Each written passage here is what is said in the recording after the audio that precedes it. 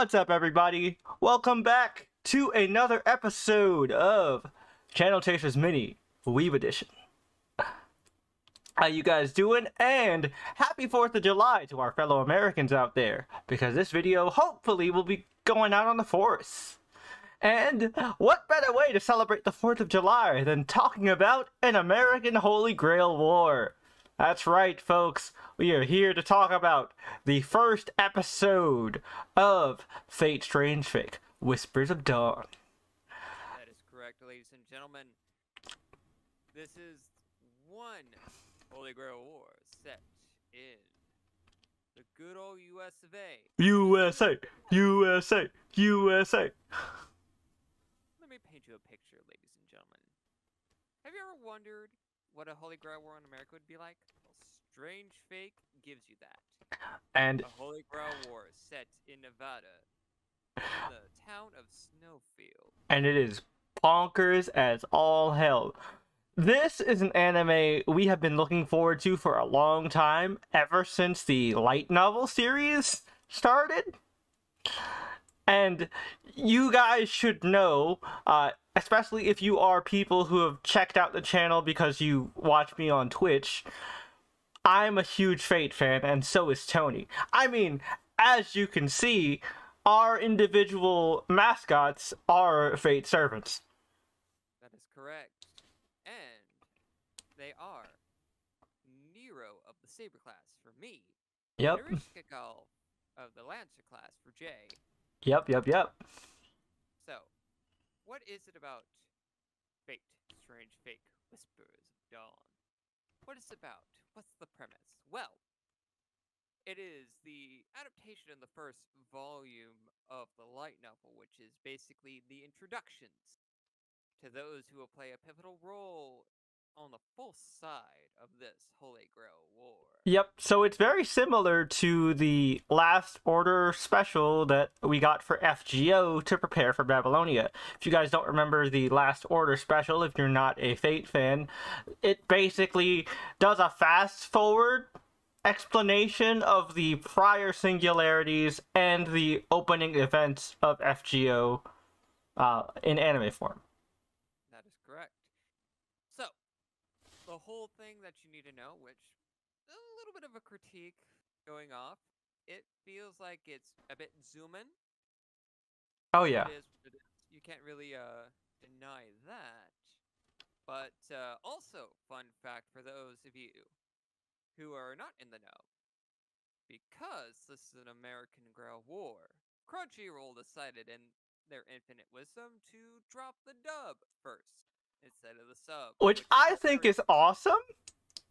Like, because I have a personal rule as an anime fan that I watch things, if I'm watching something that is not set in Japan, like it's just set in like a different country or whatever, or an analogous different country, then I watch it in dub.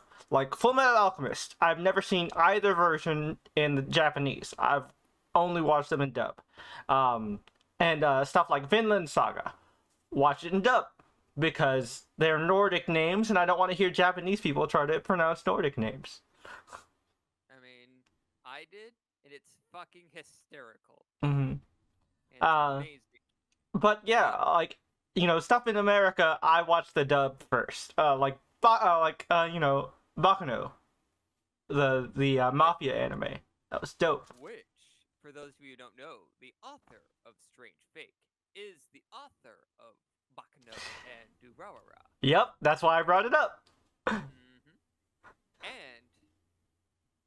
let's just say this author gets a lot of things when it comes to certain concepts of the Nasuverse as a whole.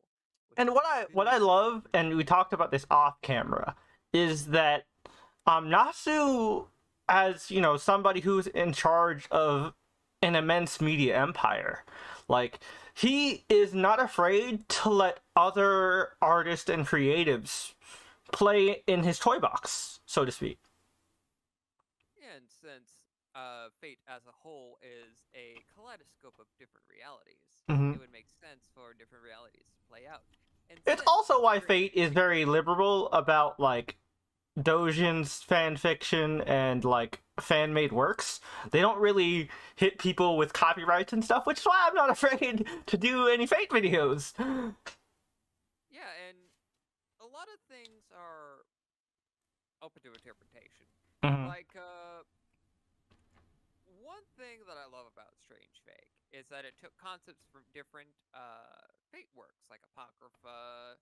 It's set in a version of the Stay Night Zero verse. They didn't Mhm. really decide which route they chose. They kind of nebulously. Yeah, It's just yeah strange.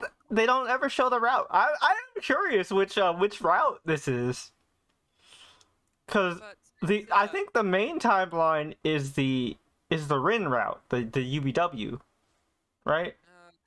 maybe, I don't know. Because that's the one where they actually destroy the Grail. Yeah, That's where Elmaloy takes place. yeah. But I mean, regardless. Yeah. Discussing the Fate timeline should be its own video, and maybe will. That's a long ass. Yeah, That's like a college level lecture. And I'm not ready to give a dissertation on like how The multiverse Nasuverse theory- works. Yeah. Yeah, that in itself is like That's mind-numbing. that's at minimum a like 4-part episode. If you want us to do it, tell us in the comments. We might do it eventually, but that takes a lot of fucking research. Oh yeah, but let's actually get down to characters in Yeah. introduced to the false servants, since the moniker of this Holy Grail War is initially the false Holy Grail War. Mm-hmm. So I think it'd be very fitting because is the first scene when you actually watch this special is the summon of the King of Heroes himself. Yeah. The one, the only, a golden man sitting upon a throne. Everybody's favorite Babylonian fuckboy is back. Archer Gilgamesh. And that's in all the promo trailers, so it's not a spoiler. However, I will say, we are going to go into spoilers in this video. It's not going to be like the Oshinoko video. This is full spoilers, because we cannot hold ourselves back when it comes to Fate stuff. I'm going to go ahead and say that right now. So, spoiler alert. And we'll try to, like, rein ourselves back to keeping it within us. Cool. But yeah, I have to say, Gil is one of my personal favorite servants. Easy top 5 for me, maybe top 10. But like, I love his concept because Gil, in his different iterations, are different points of his life, and Archer Gil is still the arrogant fuckboy who has lost his friend but is still on a quest for immortality, right? And that's why he has this arrogance to him. But you can tell also that he is for humanity and he wants to protect his people. He considers all people of Earth his subjects. So he wants to protect everyone. He has a very similar complex to Shiro, which is why he's a really great foil to Shiro in the UBW route. Exactly. And we cannot talk about Gil without the master that summoned him, Miss Tane. Yep. She is a very interesting character. A young woman made basically the representative of a indigenous tribe. Mm-hmm. And with her indigenous origins, basically saying, hey, those from the town of Snowfield are essentially invading our turf. And I think that's really cool because like not a lot of people. I find it funny that a Japanese man is the one that gets this right. Not a lot of people who understand how invasive settlers were to native territory. Oh yeah. And like not even a lot of people in America just take that for granted, honestly. And you know, this might have been a more appropriate discussion in like November, but shit, we're doing this on the 4th. It's part of America. Yeah. So Like, I like that they acknowledge the dark history of the country, and the history of America actually plays a big role in the Strange Fake War. Um, Yes, because one of the true masters of the Squirrel War, Proldaris, he is American. mhm. He is a member of a part of the U.S. government that is connected to Magecraft. Yep. And We see a so glimpse of that organization, or a hint at it, in this first episode. actually, no. Uh, We uh, only see different unit. him operate. We only see him operate as his capacity as a, government official Yeah, yeah. that's connected to magic. Where it's like the firing squads. That's just him in his capacity as a government operative, not Ah, so much as a mage. A very different thing entirely. gotcha, gotcha. Because when you see that scene where he shoots Langle, he explains to these individuals who are just laymen. These were just regular government operatives that how Magecraft works. Mhm. So when they ask the question like, "Hey, would he know what you did to him?" It's like, "Yeah, I did that on purpose because I want him to know what I'm doing." Yeah, yeah. I want those arrogant fucks over in London to know America ain't nothing to fuck with, which Exactly. is very American and appropriate for the 4th of July because that's what America did. And also the other American character that gets a lot of focus within Strange Chief because it makes sense is Police Chief Orlando Reeves. Man, he's got drip, man. I love his look. His character design is awesome. He looks like a combination of like Lieutenant Surge and Shishigo. Yeah, but with Orlando, he is very rooted in the good old boy American values, Hmm. where he truly believes in justice. Police chief shit, you know? Yeah, yeah. And he devised this plan as a Magus to basically create the Clan Galatane as his squad to take down Gil because of his servant, False Caster, that being Alexander Dumont. And Who yeah, we know the is, controversy. I don't agree with it either. He should be black. I'll get that out of the way. He should be black.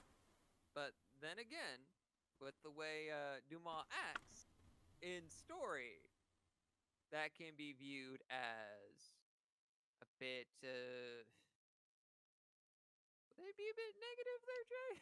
I mean, like, yeah, it's black stereotyping still, but that still doesn't mean he shouldn't be black. Because like, he is the one of the most important black authors in history.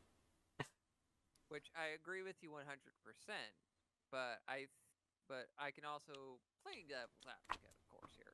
Yeah. I could see the problematic way that the author saw, like, yeah, if I were to actually make him black, it could be a problem. Yeah, and I mean, personality-wise, he doesn't match the accounts of Dumas in history. Yeah, this is why this is a false version of Dumont. Oh, okay, that makes more sense. So all the false servants are there's some things that they lack. They are encapsulations of things that are notable. Mm-hmm. Like I explained to you off camera, the noble phantasms associated with this Dumont are about revising things, about Mm-hmm. improving on things because of his notability, like notoriety in co-authorship Yeah. and being an inspector. So Yep, and he was he's also an editor for a lot of works as well. yes, so he's used in that capacity. So this is not a full Dumont. And Ah. another representation of that all the false servants have is that there's an aspect of themselves that is missing. Like Gotcha. no name assassin doesn't have. She isn't a Hassan. She was on the verge of becoming a Hassan, but due to her just basically copying the other Zebaniyas of her predecessors not creating something new, she was denied that role. Ah, okay. And how Pale Rider is essentially the representation of death itself, but doesn't have an actual consciousness. Mm. And how Jack the Ripper, in this case, False Berserker, he is looking to find out who he actually is, so he can actually have his name implanted in the Throne of Heroes itself. Yeah, which is a really interesting concept because, you know, Jack has been explored in Fate, for anyone familiar with Apocrypha, of course. Best murder daughter. But, you know, this is a really interesting, unique take because, like, this more focuses on the anonymity and, like, ambiguity of the legend of Jack the Ripper. And that's really cool. Yeah, when Strange Fake was announced initially back many years ago, I thought the false servants always represented a concept that is antithetical to what a true servant is. Mm-hmm. How, you know, Gil may not be fully Gil. Gil and Enkidu themselves are not fully Gil and Enkidu in a sense. Mm-hmm. They're the representations of things that they don't naturally fit into. Like, Gil is not the most natural fit for a archer, for example. Yep. Enkidu themselves do not fit the mold of a lancer, but they are false archer and false lancer, respectively. It's the roles that they landed into. So they're the more defined characters. Yeah. That we already know and that are established. And you know, people are already familiar with Gil as, you know, Archer from Zero, from Stay Night. So it's also just a good bit of fan service, you know? Pretty much. And when we get to the true servants in this Holy Grail War, they are the representatives of what actual servants are. They are the pinnacle of their myths and legends. Like, there is a reason why Faldaris says that they cannot summon a saber because sabers are viewed as the most powerful. Mm-hmm. You can never truly have a false saber. Not necessarily. So that's why the False Grail War was removed.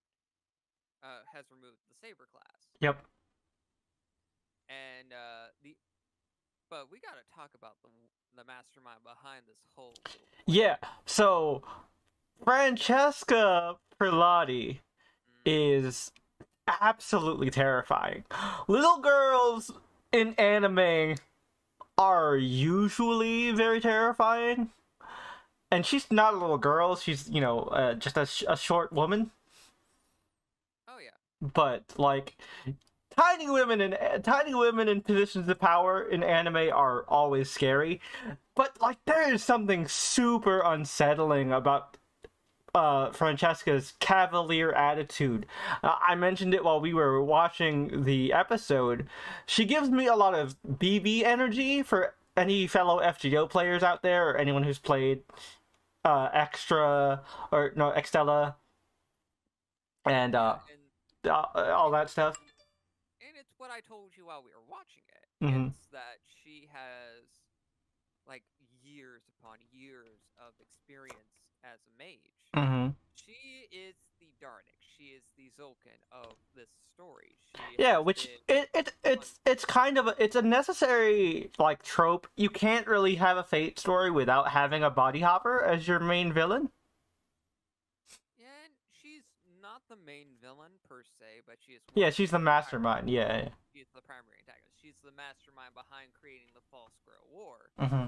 But she isn't like the main antagonist. Mm-hmm. I mean, when you can be able to summon yourself from a different point in time, being your original body as a servant, as true caster, I mean, come on now. You gotta be that powerful. Man, that shit is crazy, and it shows not only, like, Prelati's power, but also their vanity and arrogance. Mm-hmm. The only person that could get the job done is myself. thing about the story in particular. That's why I mentioned that it takes a lot of elements from Apocrypha, because this Grail War technically is a free for all between all 13 servants. Yep.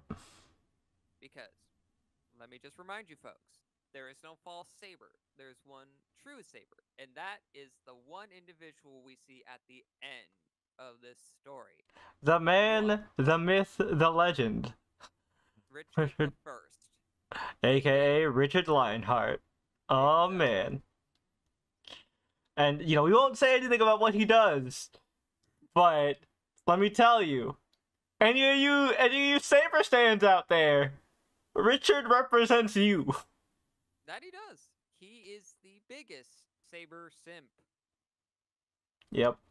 But he is also one of the most fascinating sabers in all of the Nasuverse, I like to say. Oh yeah, for sure. Because, well, one thing I can say about Richard is that he also uses Excalibur. That's one thing that's mentioned. But here's the cool thing. Since he's using Excalibur as a conceptual weapon, being that he can use any object and call out Excalibur. He does that with a fucking stick. Oh, that's hilarious. Yes, because since he doesn't have access to Excalibur, but since he regards King Arthur in such a way that he hero worships Artoria, that's how he's able to access Excalibur. I mean, I'm saying it in a very kind of weak way. Yeah, because you don't want to fully spoil it for the anime onlys. Like that's not like him having Excalibur isn't a big deal because you see it in the promo art. Like, yeah, and it's not the usual blue that you see Excalibur and Avalon. Yeah, it is color red to match his color aesthetic. But also, one thing that you need to know is that Excalibur isn't the only thing that Richard has in his disposal, and that's what I'm going to leave it as, because his other noble phantasms are far more interesting, that make him very unique. As for sure. A lover of saber. And I mean, all the other true heroic spirits that we'll be seeing as this series actually reaches actual syndication, they are far more terrifying than you can ever realize. I mean, I cannot wait for True Archer. Oh my goodness. Yes. For those of you who don't know, that have always wanted to see Herc or Heracles in their archer form, well, you're gonna get that in this anime when we actually get episodes. We're not gonna get into the nitty gritty of True Archer, because spoilers. But there are plenty of videos out there by great creators like Saya, K Collections. They've done several videos explaining the true and false servants. If you guys are interested in taking more of a deep dive. Oh yeah, definitely. And the masters themselves are very fascinating because you got Flat Escardos, the happy ray of sunshine. I love Flat. I like that he had a lot of spotlight in this first episode because he is, you know, for those of you guys who don't know, maybe didn't watch Lord Elmaloy Case Files. Flat is an idiot savant. He seems really dumb and just like a naive child, which he kind of is, but he's really good at magic. Oh yeah. His family, hailing from Greece, view him as one of the most powerful mages of their line. Yep. If not the most powerful, if I recall correctly. And like, you know, Greece, if you know the Nasuverse, is one of the pinnacles of the magic of the Age of Gods. So, to being descended from an ancient Greek family, like, gives Flat a lot of good stock in terms of just genetic magical potential. And, you know, genetics in the Nasuverse play a big part in a mage's magical potential and magic circuits. So that's huge. Interesting elements of characters, even beings that you wouldn't think would be able to summon a servant, like the wolf, which is Enkidu's master. Mm. The wolf is technically a chimera that the creator of it tried to impose a way as a catalyst to summon Enkidu. Yep. As we saw a little bits of it, and I'm glad they didn't show it fully, because, like, I can't take seeing animals get hurt. And No Name Assassin's master, Jester Couture. Oh dear God, this individual is terrifying. Yeah. I mean, all true ancestors in the Nasuverse are terrifying. Yep. Look, you don't want to fuck with vampires from the Nasuverse, man. And this dude, he is the epitome of, like, down bad.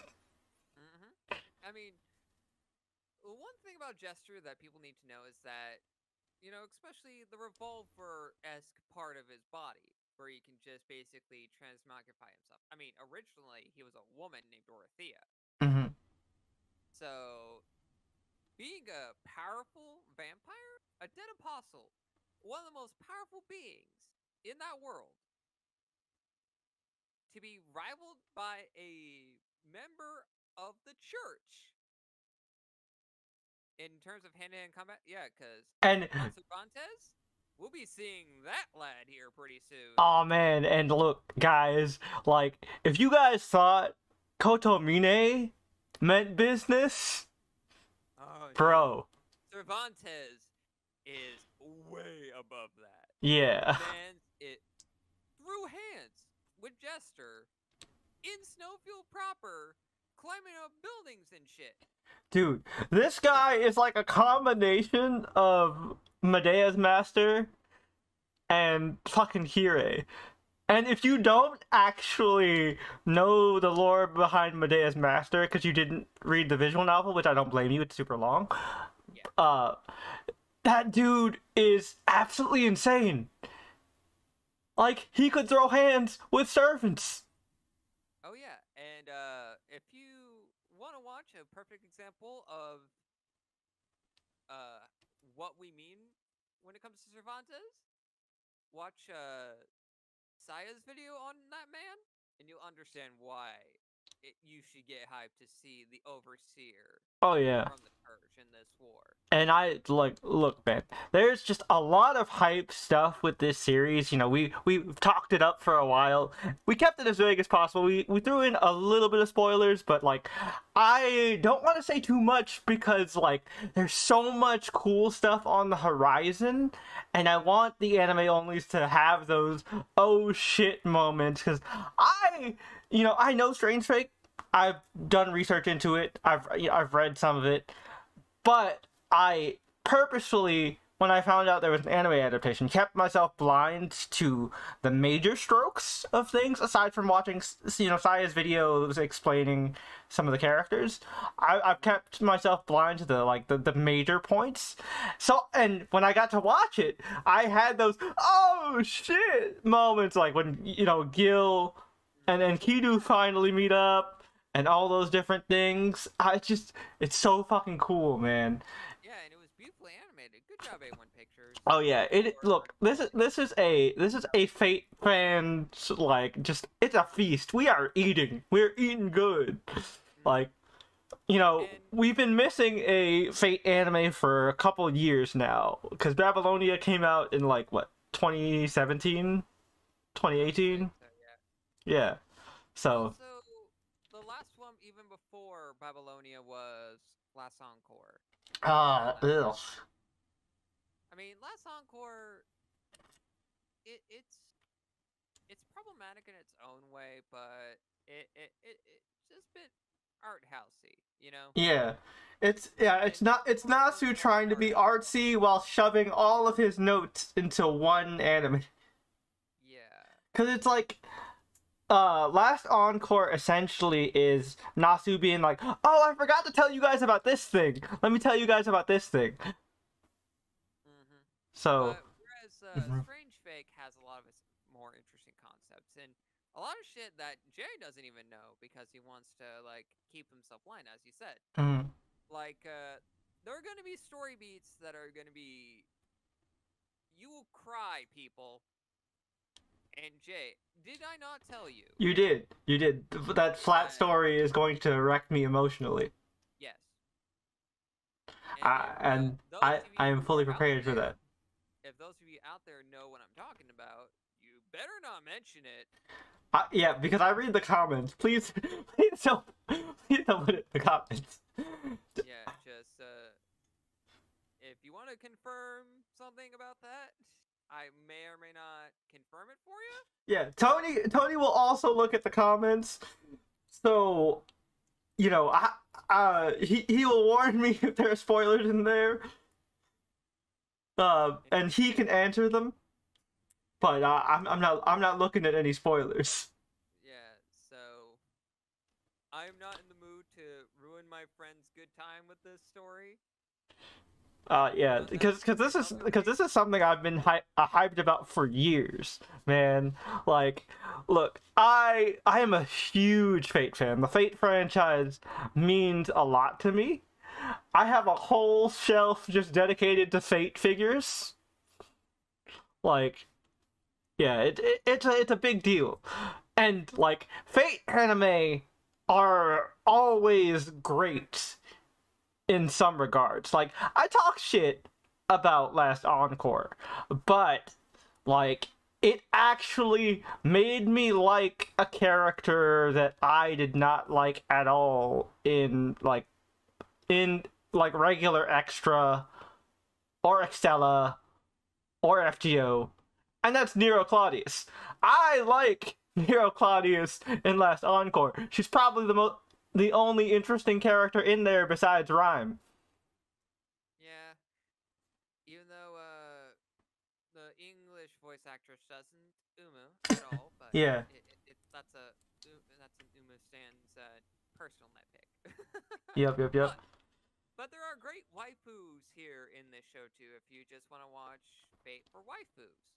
Yep. I mean, we would. Tina is pretty cute, and yeah, but she's like. Yeah. She's had fat territory. Jack turned into a sexy lady. That was like for like a moment in time. Yeah, it was a gag, but still.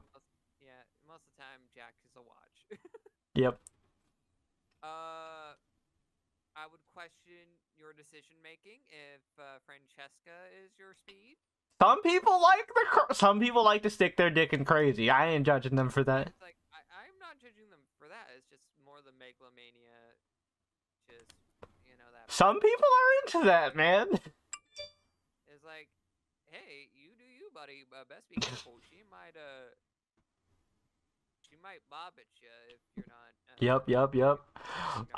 Me personally, I would stay as far the fuck away from that as possible. But I did like Orlando's secretary. She was pretty cute. Yeah, that is Vera Lovett. Yep. She a cutie. Yep, and the phone operator for the Major Law Association is also very cute. She was a cutie. And I love her energy. Yeah, and then also, real quick, slight spoiler for people who haven't seen the special, so warning here. We do get to see the man himself. For FGO players, they might only know him as, oh, that's the K-Scope guy. Yeah. But for, like, hardcore Type Moon, like, Fate Nasuverse fans, we know him as the Wizard Zelrich. Yep, and he's also the reason... He's the one that crafted the kaleidoscope ones from Prisma Ilia. Yep, from Prisma Ilia. Yep. That's fucking hilarious. Yep. He was like, you know what this particular world needs? Magical girls. And it is the same Zelrich, because Zelrich exists in a dimension that is outside of the multiverse, and he can view it all. Yeah, and when you're an individual that mentions fucking Ort, which is this cosmic force of insanity. Yep. I love that he gives a shout out to FGO. FGO players, get hyped. People who aren't aware of JP stuff will be unaware of what he's talking about, but there is an FGO shout out in the Zelbert stream. And also, we get introduced to a variation of Ayaka from Fate Prototype. Yep. Where she is instead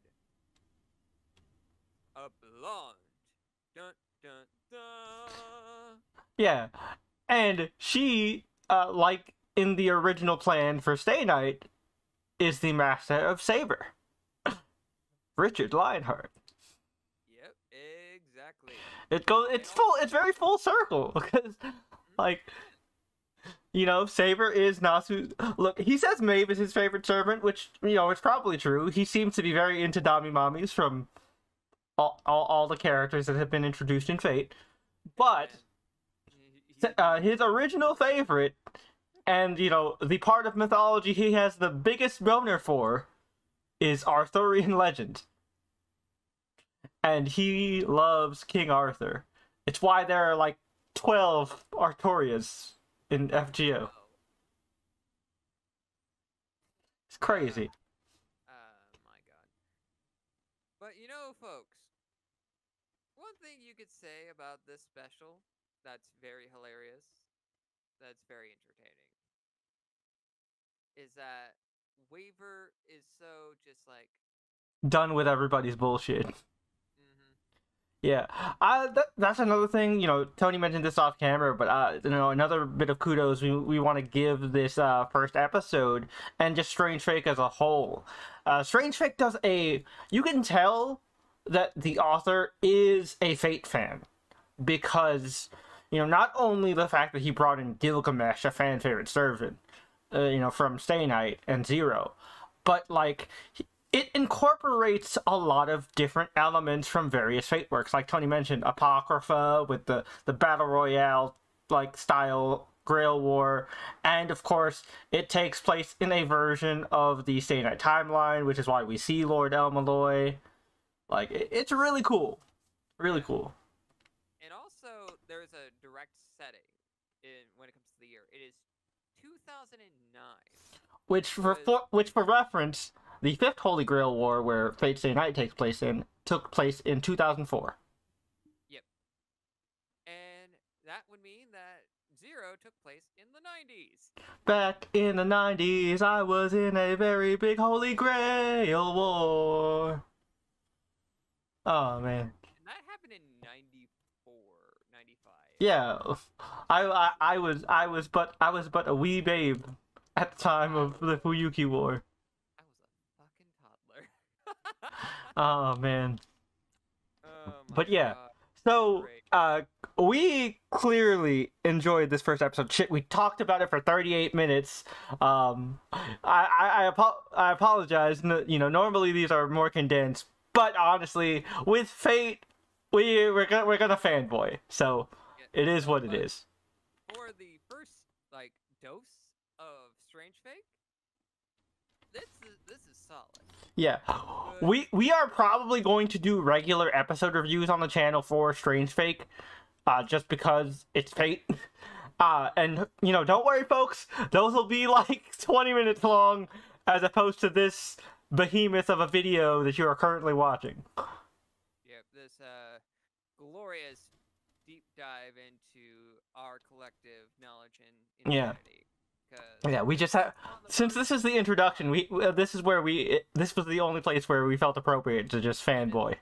One of the first few times where I know a story more than Jay does. So yep. Oh man, good stuff. So, what would you rate this first episode, Tony? Oh yeah. I cannot, in good conscience, give it close to a 9 because of a bit of the pacing issue, but it is what it is. It's an hour fucking long. Yeah, for me personally, because I had that element of like blind surprise and those like genuine fan oh shit moments, I give it an 8.5. I'm okay with that. I mean, 8.5, it teeters. It's just for me alone, but yeah, that you and I can both agree that this Yeah. is a good first outing for. Oh yeah, and it felt like a fucking movie. Like, man, the animation quality was through the roof, like we mentioned before. But yeah, those are our thoughts on Fate Strange Fake. Mm-hmm. Yeah, but here's one thing you can also appreciate with Strange Fake. If you're aware with other Fate media, you could see little blink and you miss shots like Gray from the Elmaloy Case Files. Yep. She be looking cute as hell. Mentions of Iskander with. Yeah. You can Waver can't escape his boyfriend, which that callback was really cute. But yeah. So that is what we thought about Fate Strange Fake. We are always down to geek out about Fate stuff, and so in the comments, like I said, just don't put any spoilers, motherfuckers, please. Yeah, I will know what you be talking about. Don't be speaking nonsense. I already told Jay about some of the nonsense. Yep. So yeah, keep it spoiler free, but we're always down to geek out about Fate. Shoot, if any other Fate properties come out, they will become staples of the channel as well.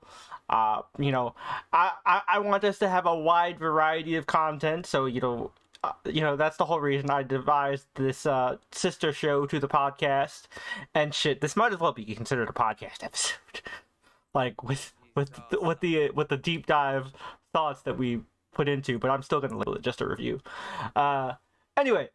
Tell us your thoughts, feels, and theories in the comments down below, as always. We will be back whenever the second episode of Strange Fake drops, or whenever we decide what our next seasonal anime coverage is going to be. So stay tuned for that. But until then, sayonara, minasan. We'll see you next time. And happy Force.